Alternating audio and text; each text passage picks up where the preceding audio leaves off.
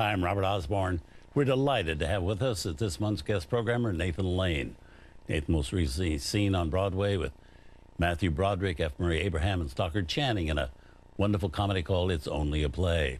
This year, he also had a great success in a revival of Eugene O'Neill's starkly serious play, The Iceman Cometh. Welcome back, Nathan. Thank you, Robert. Good to have you here. Great to be here.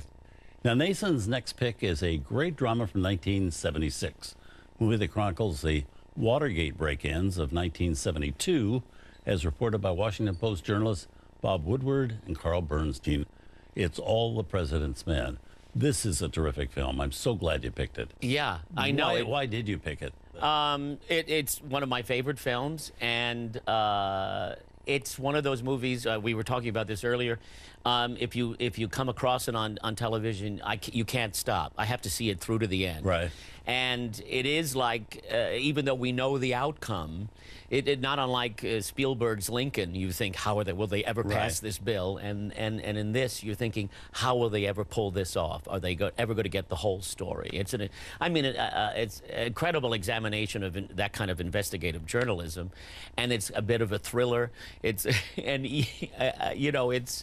it's so many great performances, and sometimes in just very small parts, like Jane Alexander, and tiny part, and and of course Martin Balsam, John McMartin, Jack Warden, one of my favorite character actors, and of course the great Jason Robards. Who, interestingly, you brought up Iceman. When they were casting this, Redford said to everyone, he was also producing the film, said he wanted Jason to play Ben Bradley. I read this story after Jason had passed away, and Redford talked about this, and apparently one of the executives said, "No, I don't think so. He's all washed up." Jason Robards. And gives you an idea of Hollywood. And Redford said, "Well, I don't think he is, and that's who I'd like to play the part." And of course, he went on to win the Academy Award. Right. And it was because they had worked together in a 1960 television version of Iceman Cometh that Sidney Lumet had directed, and Redford had played Don Parrott, and of course Jason was recreating the role that made him famous, Hickey in Iceman Cometh, and he had been very kind to Redford as a young actor, and he had always remembered that. So, I love it every time I see it. Right. It's also plays like it's almost improvised. I mean, you can't believe that they're actually doing lines and following a script, because the pace of it, the running, the moving, it just has that feeling that you've got a camera following these two reporters. Oh, yeah. Off on a streak, on a story, for real. Yeah, well, that's the actors and the director, but it's William Goldman's screenplay. Right. Hal Holbrook, another brilliant performance.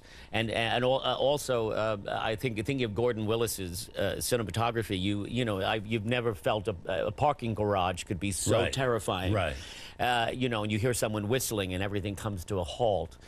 Hal Holbrook has my favorite line in the movie, which is, two things became famous. One was "follow the money," and the other is, he says, "Forget all the myths the media has created about the White House. The truth is, these guys, these aren't very bright guys, and things got out of hand."